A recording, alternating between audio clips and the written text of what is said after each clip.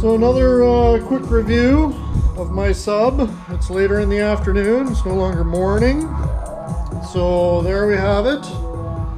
And on the back side, if we look, you can see it's not even thumping yet. You just got the power switch. And we'll reset to an earlier part of the song and crank it.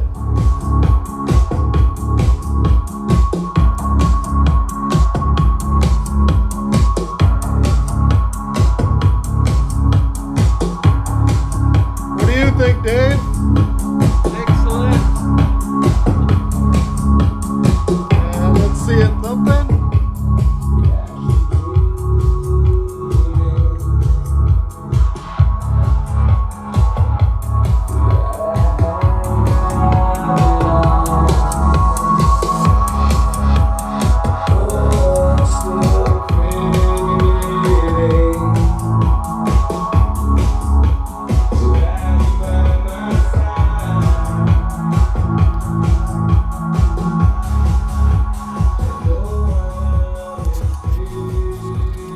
So I don't know if you can hear that, or if you could hear it. I don't know how good the microphone is in this GoPro, but I had it cranked up, I don't know, about halfway, I guess, as loud as I dare to do it in the house without blowing out the windows.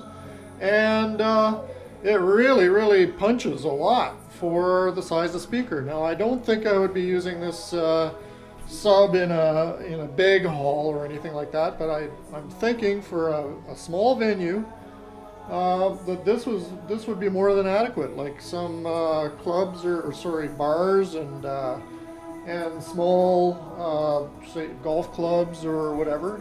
I think it would be more than adequate. At this point I'm probably going to buy a second one.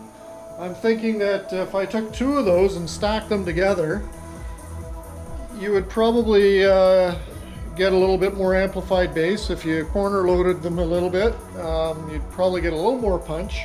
It doesn't go to the deep bottom end, like down by 30 hertz or anything like that, but really, how much music is recorded down there? So I think that you definitely get that chesty feel from it. And I really like the tightness and the sound of the bass. It's not muddy sounding. Because it's a 12-inch driver, you don't get all that sloppy sound that you get with the big 18s. So I'm pleasantly surprised. Again, that's just a first impression because I've just cranked it up a few times here this afternoon. We'll give it a good test tonight, and then next week I've got two weddings, but I'll probably only use it on the one wedding where I've got it in a small venue. And so I'll give you some updates as to how it's going. I may end up just ordering one before next week's wedding and see how two of these things stacked together sound in a smaller venue.